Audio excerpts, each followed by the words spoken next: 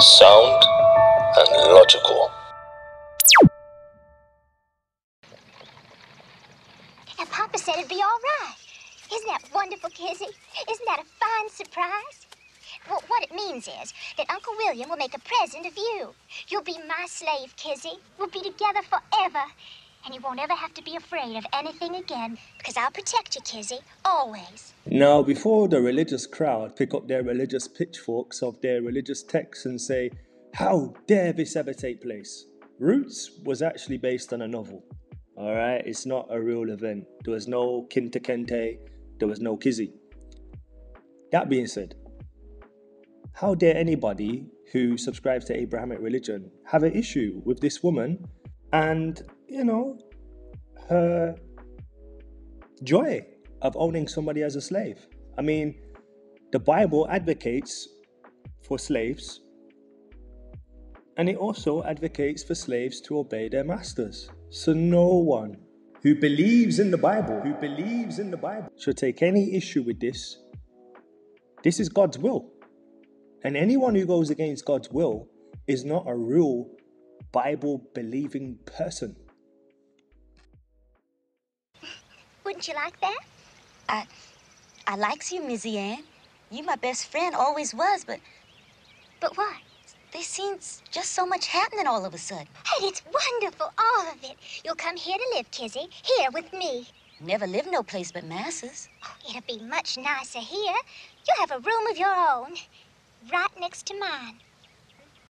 So the definition of chattel slavery is the most common form of slavery known to Americans. This system, which allowed people considered legal property to be brought, sold and owned forever, was lawful and supported by the United States and European powers from the 16th to the 18th century. Never been away from my mama and my papa. Well, Papa Toby will be back and forth with Uncle William, and we'll be over to see Mama Belle near as much as we'll be here. Oh, it'll be better than ever for you and me, Kizzy. And it'll be legal. You hear me, Kizzy? Legal. Don't know nothing about legal. Oh, well, legal is, it's just the law. Legal? Did she just say legal? Okay, so what does that actually mean? Only some will know what legal is because it's not something that is taught in schools. So here what she has to say is legal. Black people are slaves and white people own them. That's just the way it is. I know. Just don't understand it, I guess. Well, think of it this way, Kizzy. It's the natural way of things. I suppose it's because white folks are just naturally smarter than like men are smarter than women.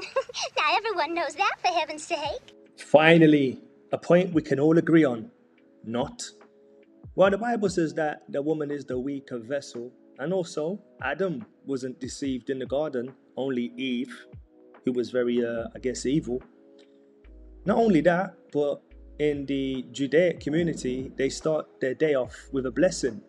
Blessed are you, Lord, our God, ruler of the universe, who has not created me a woman, a Gentile, nor a slave. Then let's not forget Islam. It says, the witness of a woman is equal to half of that of a man. The woman said yes. He said, this is because of the deficiency of a woman's mind. So it's a no-brainer. Women in Abrahamic religion are a little bit, You mean that's the way God made it? Exactly. So if it wasn't right, why, he'd change it, wouldn't he? Spec so. Abolitionist wants to change it, Missy Ann. If we weren't friends, Kizzy, I could have you punished for even mentioning the abolitionists. I know that. I wonder how she knows that. Maybe she's being a good participant at her daily church services. I mean, it says, if a man beats his male or female slave with a club and the slave dies as a result, the owner must be punished. But if the slave recovers within a day or two, then the owner shall not be punished, since the slave is his property or his money. Fascinating. I hope she doesn't get beaten though. but we are friends. So I'll explain it to you. Hey, that's what friends are for. I'm so glad you didn't get beaten for questioning the narrative.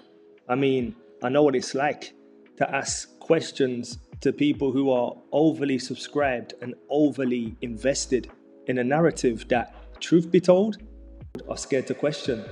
No different than a slave. They are evil people, like Quakers. They're against God. They is. Papa wants to get back to masses. Don't want to run into any patrollers after it gets dark. Kizzy, don't you want to be my slave? Now, I know what some might be thinking. Never! I would never be a slave. Well, if you're scared, fearful, or nervous to question a book, my brother, my sister, you're already a slave. Aren't you my friend? Of course I'm your friend, Missy Ann. I just has to ask my mama and my papa. Oh, no, I'll ask them. I want to be the one. I'll be back at Uncle William's in a week. I'll ask him then.